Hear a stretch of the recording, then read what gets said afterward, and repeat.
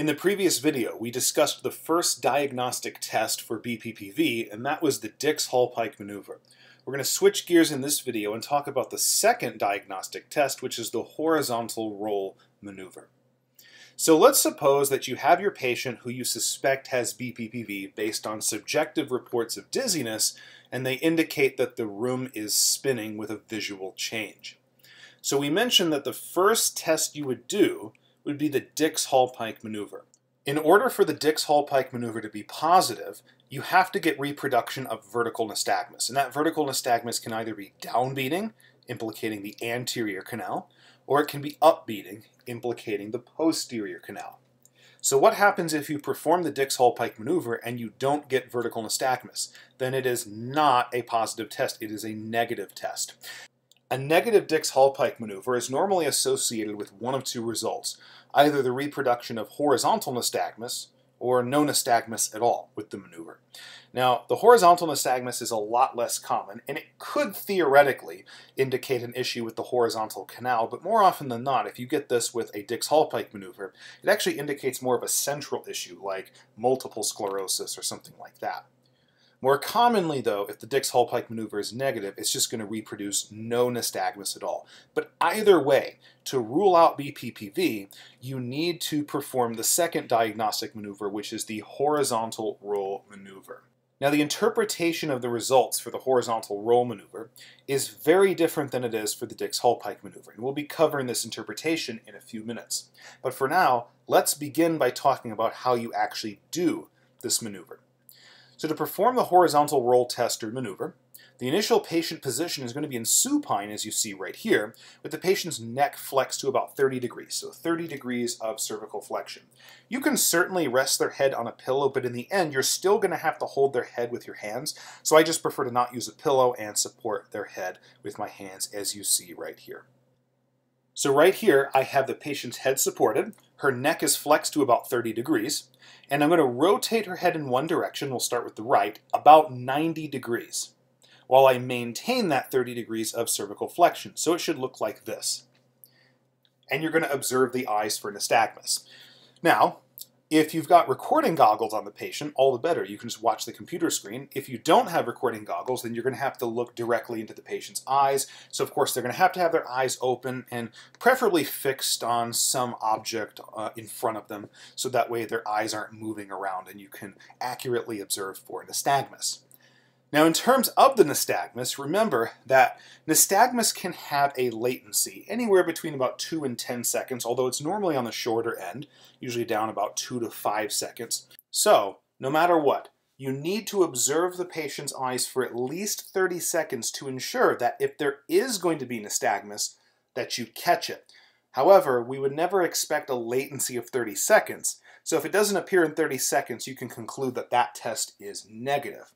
Now, if you do catch nystagmus, you need to be sure to record the time from its onset to the time that it fatigues or stops. And that time is going to become very important later on when we're differentiating whether or not we have a horizontal canalolithiasis or a cupulolithiasis, and that also dictates the treatment. So you need to record that time. What I just showed you was a horizontal roll maneuver assessing the right horizontal canal. However, I also need to assess the left horizontal canal. So from this position, I'm going to bring her back to neutral rotation with 30 degrees of cervical flexion, and from here I'm going to wait for all symptoms to go away. That includes nystagmus, that includes subjective reports of dizziness, nausea, etc. Now I'm going to assess the left horizontal canal, doing the exact same thing except rotation in the opposite direction. So maintaining that 30 degrees of cervical flexion and getting close to 90 degrees of rotation to the left. Again, I'm going to watch for nystagmus and record its time if present. Another very important thing you need to monitor with the horizontal roll maneuver is which direction of rotation of the head produced worse symptoms from the patient's perspective. They may report that rotating the head right, like you see here, was worse, or rotating the head left was worse. And knowing which side was worse from the patient's perspective is going to help you figure out what's the affected side. Is it the left canal or is it the right? So let's get into the results interpretation, make some sense of this. So what constitutes a positive horizontal roll maneuver? That would be the reproduction of horizontal nystagmus, which can be classified as either geotropic or ageotropic. We're going to look at geotropic nystagmus first. So what does geo mean? Geo means earth. So geotropic nystagmus is nystagmus that beats toward the ground, toward the earth. In other words, the fast beat is towards the ground. So if we use this test position right here and we observe nystagmus, geotropic nystagmus would have each eye with the fast beat toward the ground. So it would look like this. So fast toward the ground, slow back up. Fast towards the ground, slow back up. Fast towards the ground, slow back up. And both eyes should do the same thing. So the left eye would also do the same thing. Fast towards the ground, slow back up. Fast towards the ground, slow back up. That means you have geotropic horizontal nystagmus. And both eyes are going to do the exact same thing. Also associated with geotropic nystagmus is that the nystagmus should last less than 60 seconds. In general, if you have geotropic nystagmus, it will not last longer than a minute. It's going to last less than a minute. And when you have nystagmus lasting less than a minute, that is a canalithiasis. Recall that's where the otoliths are not adhered to the cupula. Okay? They're free-floating within the canal. The other important thing about geotropic nystagmus is that the affected side is always the side with worse symptoms. If you see that geotropic nystagmus, and she reports that the left side, so left rotation, had worse symptoms, then the left side is the affected side. So the affected side is always the side with worse symptoms. That's true of geotropic nystagmus. Let's now look at ageotropic nystagmus. So if geo is toward the ground, you can imagine ageotropic, A is opposite, means toward the ceiling. So the fast beat is away from the ground or toward the ceiling, however you want to look at it. So that would look like this. So here's her left eye, fast beat up, slow back. Fast beat up, slow back. Same thing in the right eye.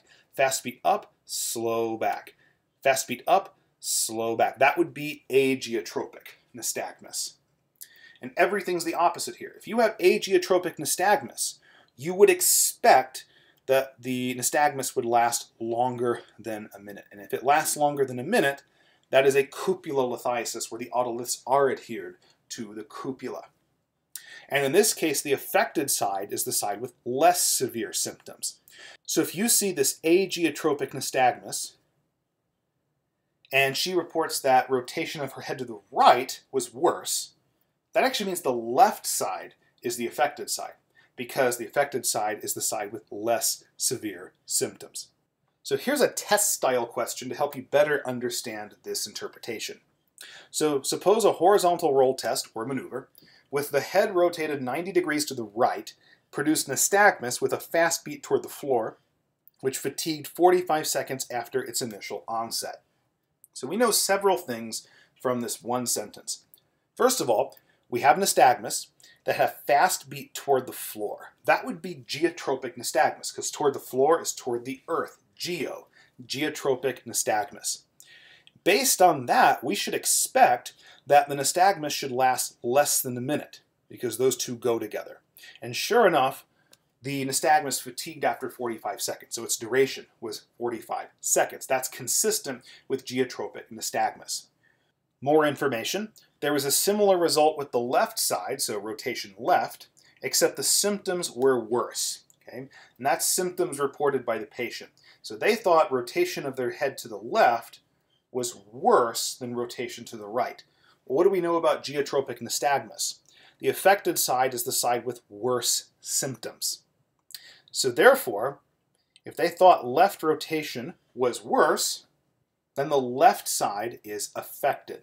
So if we're diagnosing this specific BPPV, we know it's left-sided, we know it's horizontal canal or lateral canal, and it's a canalithiasis because, again, geotropic nystagmus correlates with a canalithiasis, also confirmed by the fact that the nystagmus lasted less than a minute. So lateral, horizontal canal, canalithiasis. Hopefully that makes sense. Now, in the end, if you go through the Dix-Hallpike maneuver and it's negative, and you go through the horizontal roll maneuver and it's also negative, you can pretty strongly rule down BPPV as the cause of the patient's dizziness. In some very rare cases, you might have a situation where the patient actually does have BPPV, but these two tests just happen to be negative for whatever reason. So you would, of course, go with some other different treatment plan. And if that's not working at a later time, you might come back and reassess BPPV by doing these two diagnostic tests. But in general, if you have BPPV, one of these two tests is going to be positive. Dix-Hallpike maneuver for posterior and anterior canals, and horizontal roll maneuver for the horizontal, aka lateral, canals. Hopefully this video gave you a good understanding about the horizontal roll maneuver and its interpretation. In the next few videos, we're going to start discussing the various treatment techniques that you would use for canalolithiases and cupulolithiases of the given canals. Join us then. Thank you for all your support. Be sure to check out my Instagram for cool science and not science stuff.